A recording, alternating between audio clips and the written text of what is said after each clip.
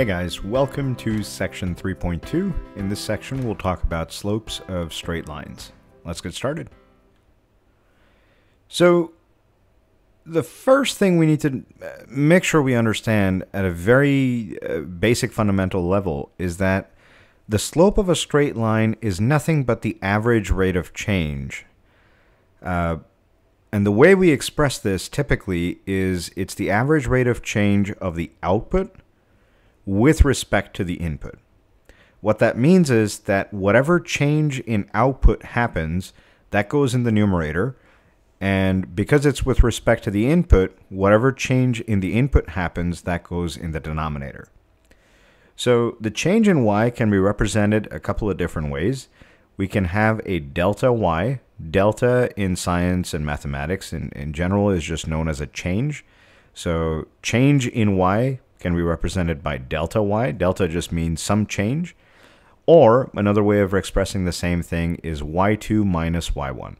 y2 meaning a second output minus a first output.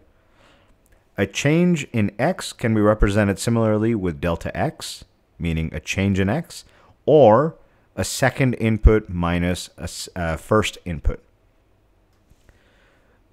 Now, slope is often represented by the letter m. I was told a couple of years ago that it comes from montant, which is mountain or to rise in French. And René Descartes was a French mathematician and logician who kind of gave us this entire framework of analytical geometry that this basically predates. And given that he had French roots, we assume, or at least I think, that m came from montant, or to keep climbing, or to rise. So m, which represents the slope or the average rate of change, can be represented as a change in the output variable divided by a change in the input variable. So in other words, when the input variable changes by a certain amount, how much does the output variable change? Does it change a lot? Does it change only a little bit? What are the changes that are occurring?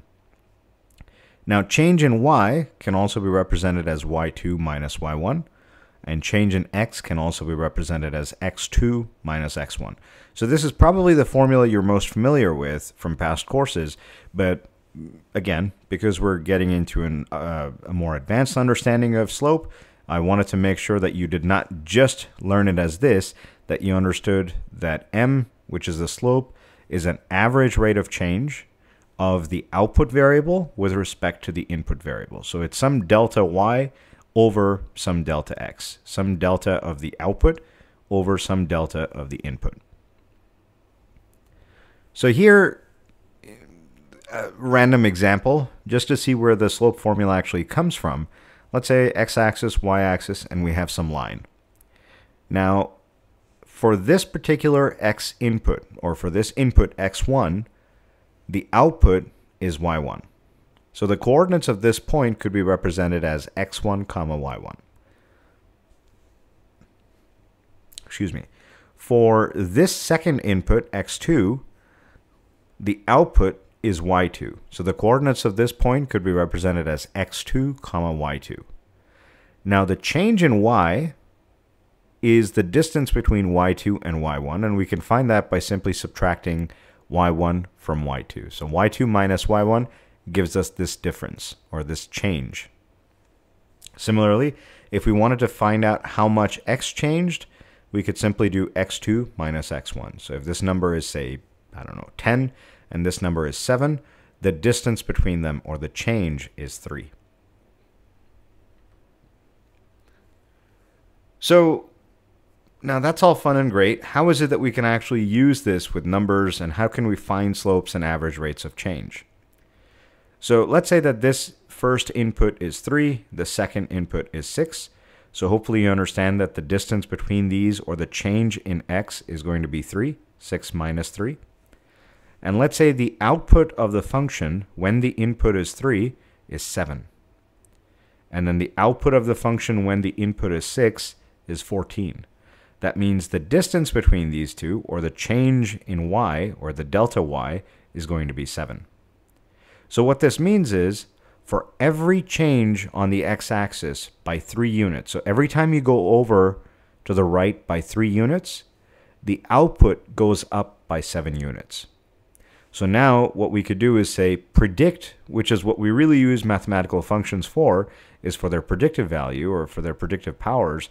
If we were to say, okay, so if we start at 6 and go 3 forward, how much will the output change by? And the answer is 7 again. Because this is a linear function, the rate of change does not change. The average rate of change does not change either. So again, the statement we can make is for every change on the x-axis by 3 units, for this change by 3 units, the output of the function changes by 7 units. So what we can say is that the average rate of change is the change in y over the change in x. So 7 over 3 is our average rate of change. Another way to express the same information is that the slope of this line is 7/3. And then we can also use m to denote that that's the slope. So m turns out to be 7/3 as well. So as you go forward, anytime you see find the average rate of change, the question is simply asking you to find the slope of the function. Or if someone says find m in this context, we mean please find the slope.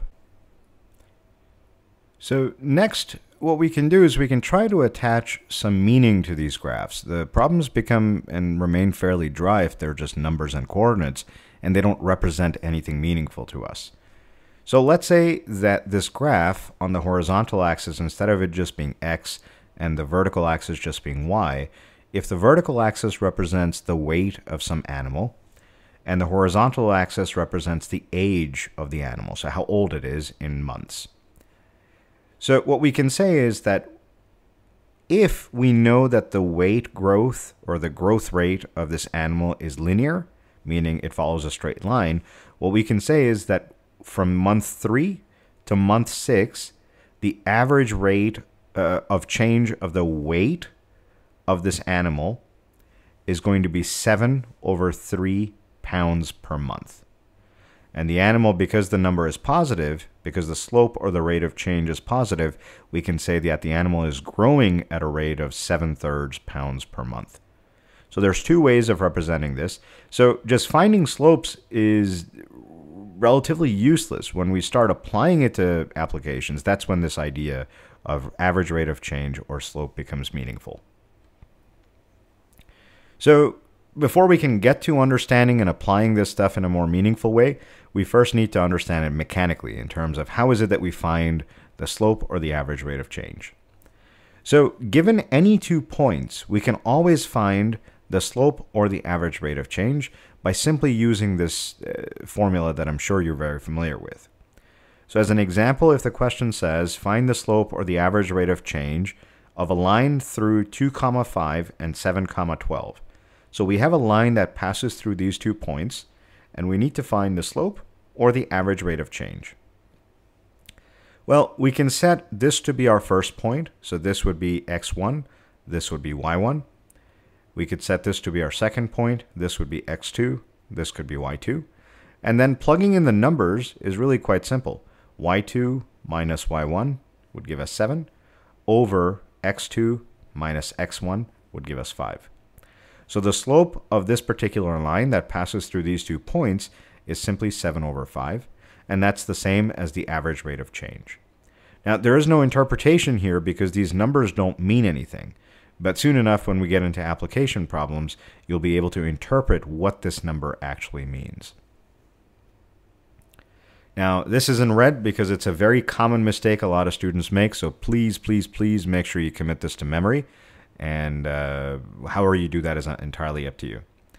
So 0 divided by any non-zero number is always 0. 0 over 5, 0 over -5, 0 over 2/3, 0 over 7.6, 0 over pi. All these numbers are non-zero numbers. All of them are equal to 0. So whenever you divide 0 by a non-zero number, the answer is 0.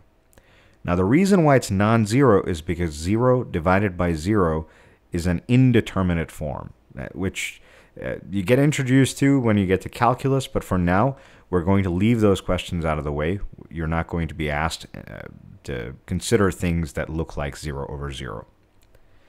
So 0 over a non-zero number, remember, is 0. Now what happens if the non-zero number is on top and you're dividing by 0? Well, that's undefined. It's an illegal operation in mathematics. We are not allowed to divide by 0. So if we flip all these fractions upside down and put all the numbers on top, the non-zero numbers on top and the zeros on the denominator, all of these are undefined. We have no idea what those are. Now, I mentioned that slide as a prelude to perhaps what you're about to see in the next couple of questions. So see how that kind of seemingly random set of ideas can be used to answer a couple of the questions that follow here. So in order to find the slope of a horizontal line, I want you guys to do a little investigation. So here's an example of a horizontal line. It passes through 3 points. Well, it actually passes through an infinite number of points, but the 3 points that I want you to pay attention to are A, B, and C. So the points are -4, 3, 3, 3, and 7, 3.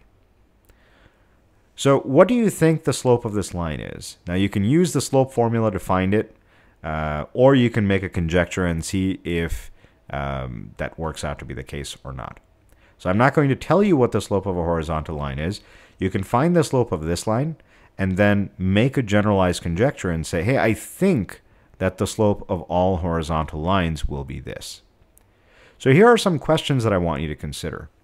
Which coordinate does not change in this problem?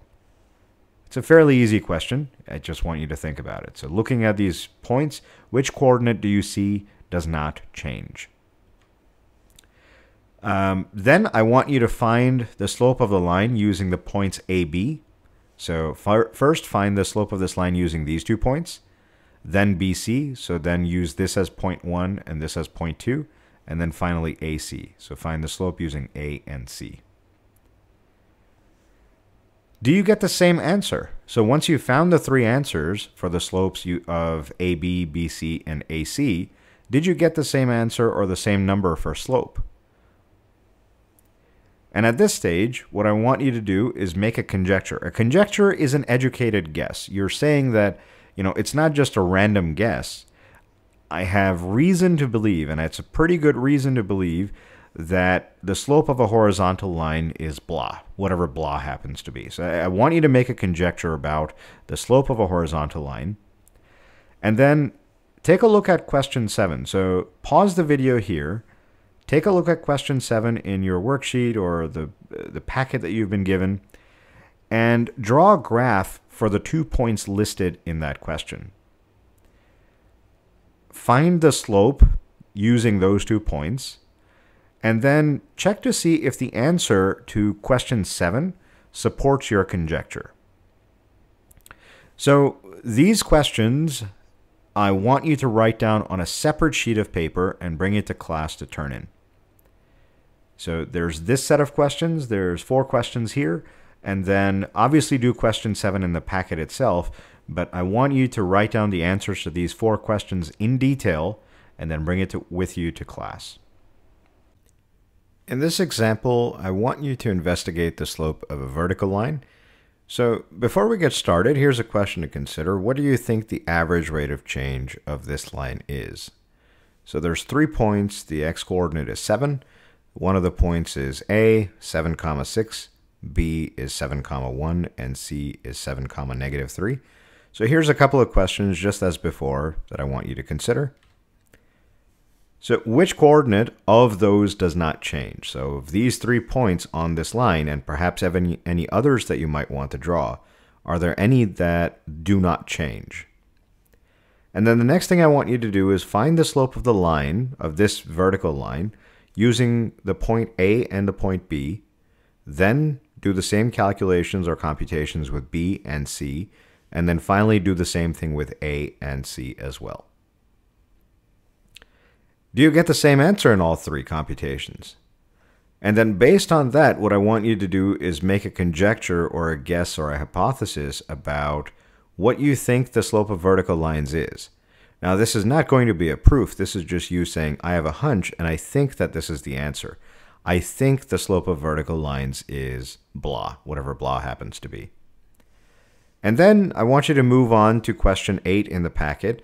But before you solve question 8, draw a graph of what the points represent in the problem. So once you've drawn the graph, the hint I'm going to give you is it should look something like this. Not exactly the same, but it should look something like this, or it should resemble something like this. Now, once you've done that, whatever answer you get, does that support the conjecture you made here? So write down the answer to these 4 questions for the vertical lines and also the 4 questions to the horizontal lines on 2 separate sheets of paper. Write your name on it and then bring it to class with you, please. So here's an example of where we can actually start using this idea of slope and average rate of change for some use. So let's say that there's some imaginary city with a population of 181,000 in 1980. 20 years later, in 2000, the population is found to be 153,500. So maybe people moved away, maybe people passed away, maybe there was a disease, maybe there was a hurricane or some natural cause that led people to leave or flee. For some reason, the population went down. The question is, what is the average rate of change of population? And once you've found it, what are the units on the rate? And then finally, interpret your results. So, great, we have the ability to find the answers, but we also, more importantly, need to know what we are finding and what the units are on the thing that we're finding. So first, I want you guys to recognize that the output is the population. Remember that the average rate of change is always of the output variable with respect to the input variable. So if we're asking you to find the average rate of change of population, population has to be the output variable. And because the other unit that's given to us, or the other measurement that's given to us is time, is the number of years, that ends up being the input. So if population is the output, the only way we can figure that out is if we know what year we were talking about. So the change in population, or the delta of the population, is the final population, y2, minus the initial population, y1. And this turns out to be negative 27,500 people. So the population declined over those 20 years by negative 27,500 people. The delta in the years, how much time passed between those two measurements, the final time, or the final year, which is 2000, minus the initial year, x1, or t1, if you want to call it that, would be 1980. And this time differential is 20 years, or that's the delta. So now we're on our way to find the average rate of change. The average rate of change of population will be the change in population over the change in time, or change in the number of years. So we can divide the population change by the change in years, and we end up with negative 1375. So this answers the first question. What is the average rate of change of population? Next question was, what are the units on the rate? And we have to interpret our result as well. So the average rate of change of the population is negative 1375 people per year. I mean, you could say humans per year or people per year. It didn't define how the population was measured. So something that indicates that you're dividing population over time. Now what that means is, on average, the population of the town goes down because it's a negative number. It goes down by 1,375 people per year. Now the important word, or the important phrase here, is on average. This number may be 20,000 people left in the year 1980, and then only, a small number of people left every year since then till 2000. So the 1,375 number is not a number that leaves every single year exactly. Some year, more people might leave. Some people, fewer people might leave. In some years, the population might actually go up. But the next year, a lot more people than went up might leave the town or might leave the city. And as a result, the net change, or the average change over the years, is, on average, we can say, 1,375 people were leaving, or the population was going down by that many people per year. Next, we get to a graphical depiction or a graphical understanding of slopes. So lines that have positive slopes are lines that lean to the right. And what I mean by that is, if you were to copy, you're welcome to pause the video here and just copy this down. Now, what I want you to do is take your pencil and put it on top of any of these lines. So you can put a pencil here, put a pencil here, or put a pencil on any of these lines. But make sure that it's going straight up or down, up and down. It has to be a vertical pencil.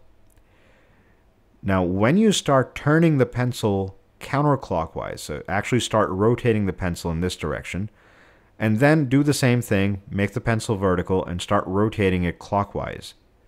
Which way do you get to coincide with the line faster?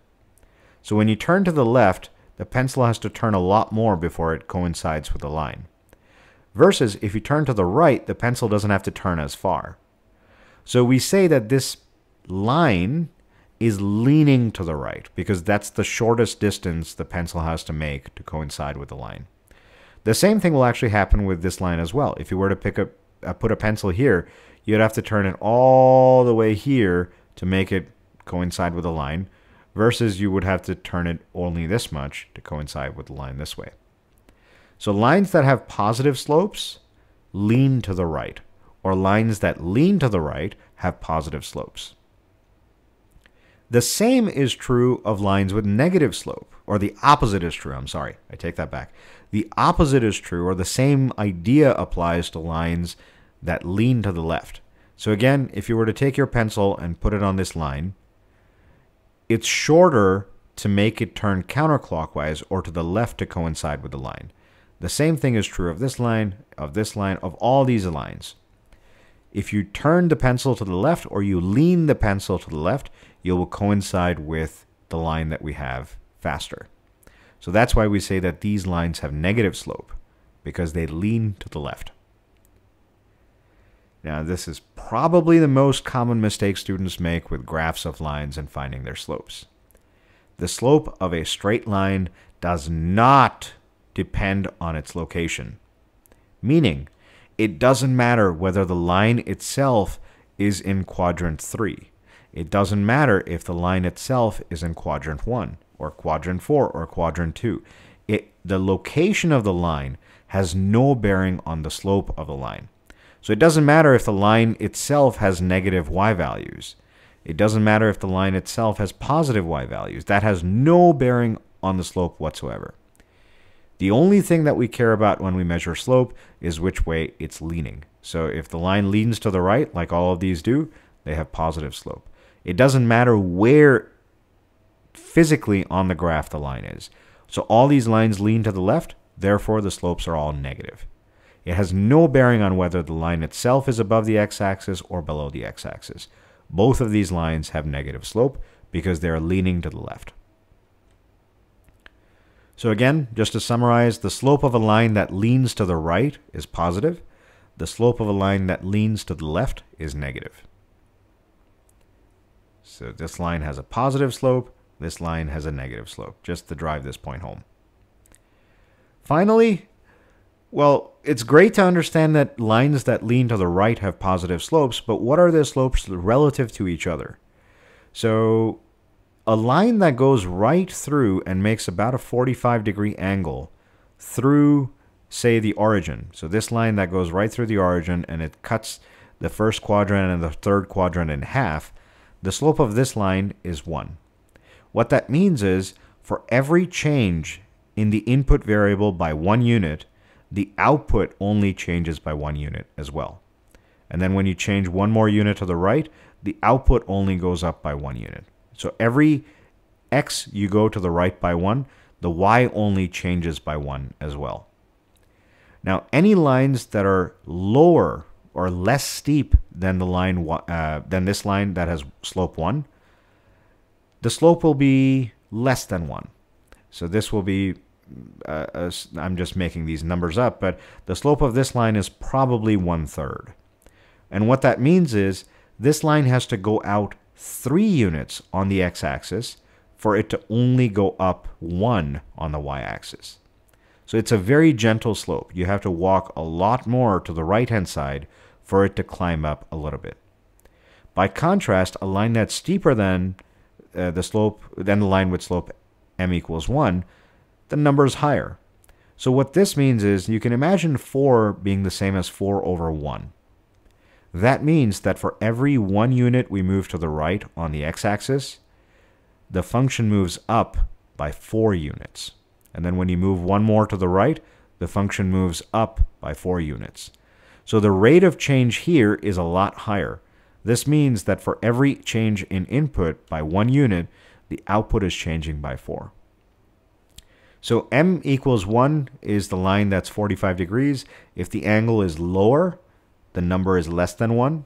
If the angle is higher, the number is higher than 1.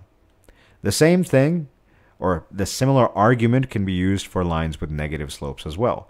So relative to each other, the slope of this line that goes exactly 45 degrees to the left-hand side, goes right through here, is -1. This means for every change in x on the negative side, your function goes up by 1 unit. And then you go again to the left by 1, and you go up by 1. Left by 1, up by 1. So the rate of change here does not change. It's always -1. Now, if you're less steep than that line, the slope of this line could roughly be about -1/3. Again, the scale is not given because the rough idea is what I'm trying to get across, not exact numbers. What this means is that for every 3 units you go to the left on the x-axis, you only go up by 1. So then you go again 3 units to the left, and then you go up by 1. 3 units again to the left, and you go up by 1. Vice versa, if we were to think about m equals -3, that means for every 1 unit you go to the left, the function goes up by 3 units. Every 1 unit you go to the left, the function goes up by 3 units. So this is a lot steeper of a line. And I believe that's it. If you guys have any questions, as always, please feel free to reach out. We're available through Slack and by email, office hours, anything that you guys need help with, please reach out. Have a nice day.